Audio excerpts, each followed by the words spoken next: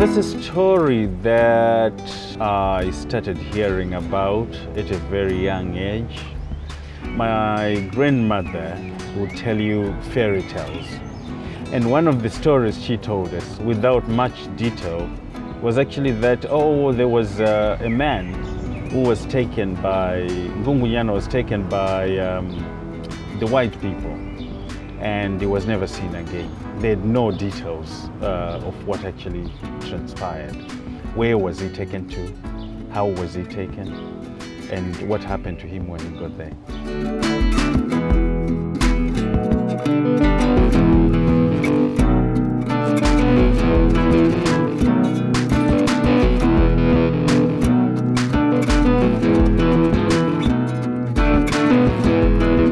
As we drove from the airport, you were reassured you were on an island because you could smell the water, the sea water.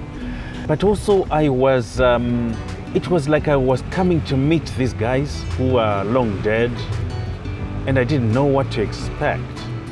We drove to some hotel somewhere. The first thing I did after checking in, walked outside. I knew the mountain, and I looked at the mountain, and I said in my heart, guys, I want to tell your story. Can you allow me to do that, and can you help me to make that possible? Because your story has got to be heard.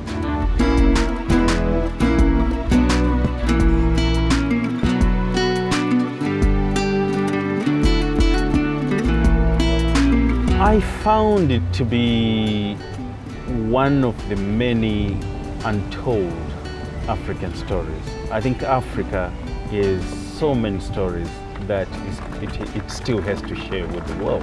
When you consider the fact that film is still very young, it means we've got a lot to do.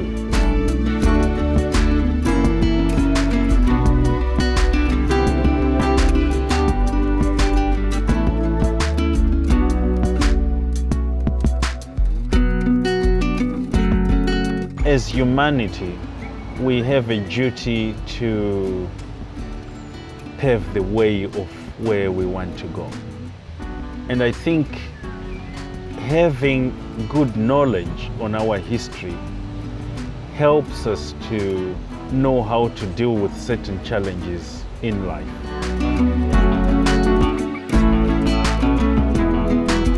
One of the things I really am committed to as a filmmaker is to unify the world, to unify the races, that we can just be one race, we can just be all united and be one people.